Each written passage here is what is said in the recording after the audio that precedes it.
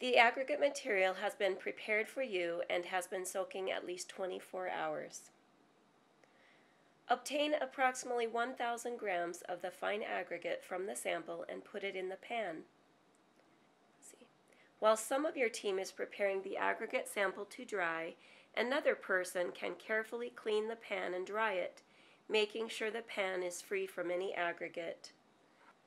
Remove excess water with care to avoid loss of fines. Spread the sample on a flat, non-absorbent surface. Set the heat gun to high and move across the aggregate about 6 to 12 inches above it, stirring frequently to ensure a homogeneous drying. Be careful not to blow the aggregate all over. Continue this operation until all the free water has evaporated. At this time, do the first trial of the cone test, knowing that some surface water will still be in the specimen.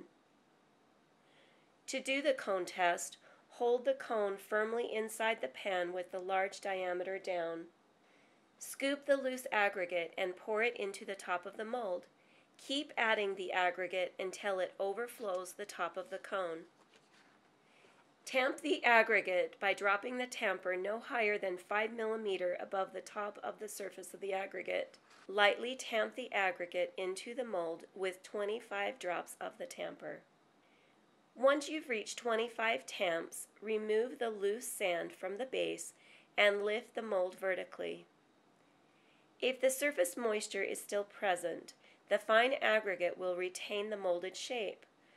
Maybe lower the temperature on the heat gun as you continue to dry it.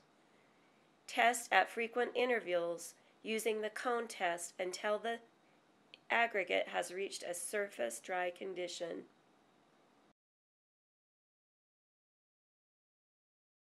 When the fine aggregate slumps slightly, it indicates that it has reached a surface dry condition.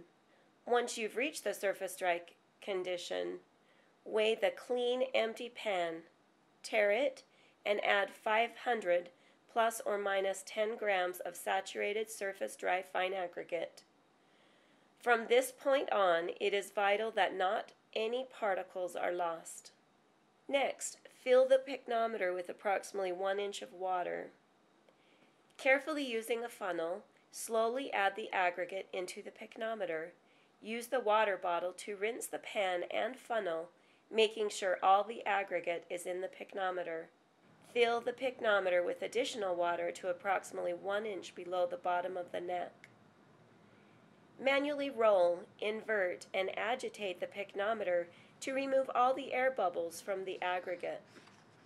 Fill the pycnometer.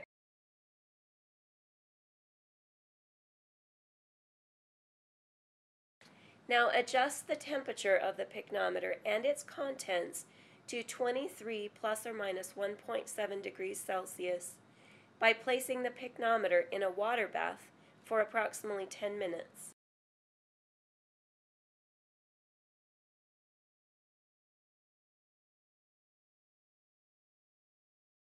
Measure it to the bottom of the meniscus.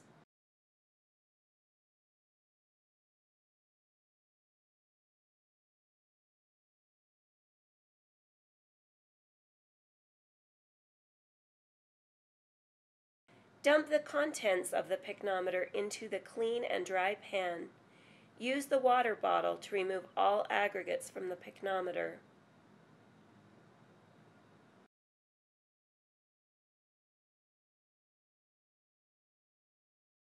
Place overnight in an oven with the temperature of 110 plus or minus 5 degrees Celsius.